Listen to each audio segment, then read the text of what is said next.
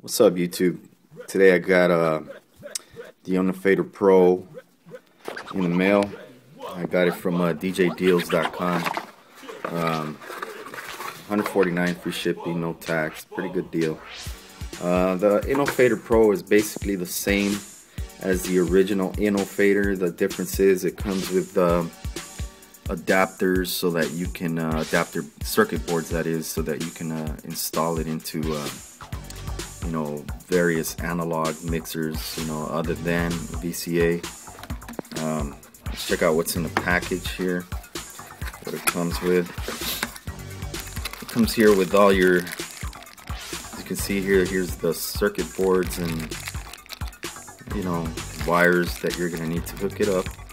And we're only gonna need like maybe one of these little circuit boards. The analog one, I believe it's let me see, it's I'm not sure which one it is, but it's a non-VCA circuit board adapter. Anyway, and then here's the Innofader itself. It's really nice, real smooth to the touch, and this has not even been calibrated or anything. It's just not even lubed. It just feels really smooth. Unlike any other fader you have touched, I'm sure of it.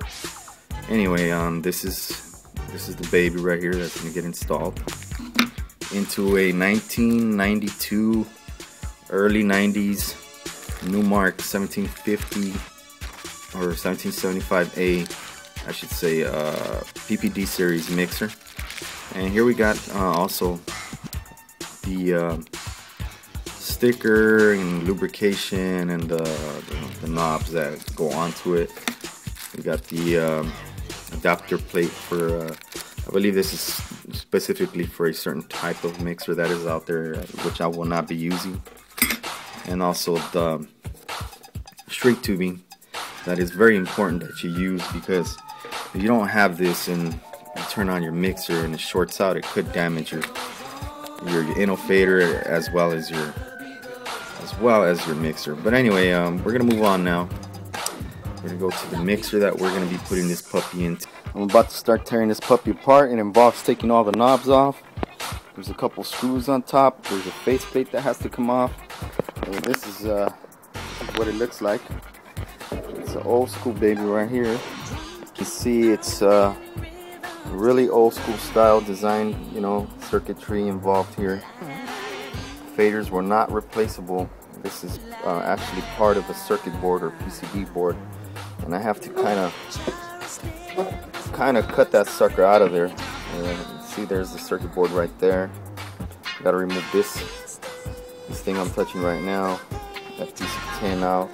I got to remove this circuit board right here. That basically what this was is the actual computer,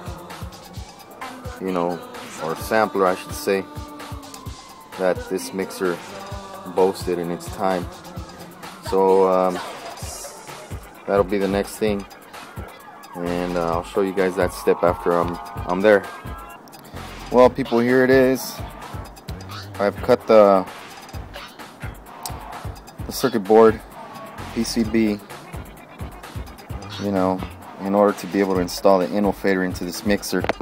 As you guys can see, I have a lot of circuits to reconstruct and determine as to what they do on this board.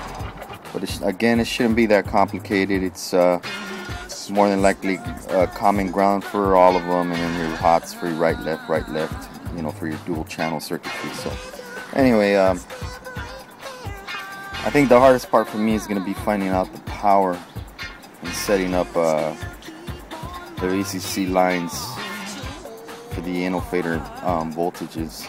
I might end up having to contact Elliott on that, the Innofader manufacturer or creator. I'm at the final stages of the wiring with the Innofader. I got it all set up right here. There it is, doing some final tests. This tape here is what I used to tag the circuits that were required for the fader to work. I tap my power from here at the rectifier circuit. That's on this board here, which I checked, and the voltage was within the right range for that, which was about 10 volts. Also, I shrink tubed all this stuff here, so everything's nice and neat. And here's where the old fader is right now. I just used it as a guide so I can trace the circuits. And I was doing some tests right now. It seems to work okay. The curve is a bit sharp, so I'm going to try to adjust that stuff as soon as I'm done putting this thing back together. But this is it. Also want to thank Elliot Marks, the Innofader inventor. I emailed him in regards to this project, and he was kind enough to reply to me and help me out with it. It came down to the voltage specifications and the power setup. Anyways, when I'm done, you guys will see the next step. So I'm done finally. So now I'm just putting everything back together.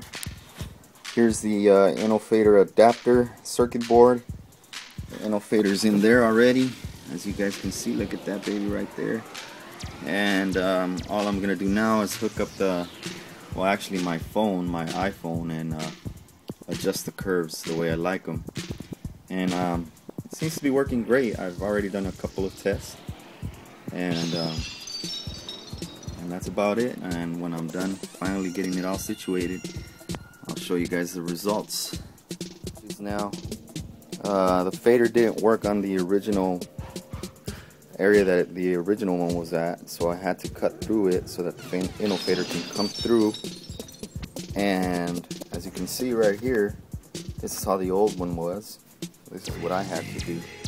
And then I also had to drill some holes here on the faceplate, because the original ones didn't have any holes. So now that's what I had to do, and I did it as best as I could, so that it looks like it's original. But anyway, that should be it. I'm done. It's all about putting it back together. Innofader installed. Works great. No problems. That's that. And ready to hook it up. We're done.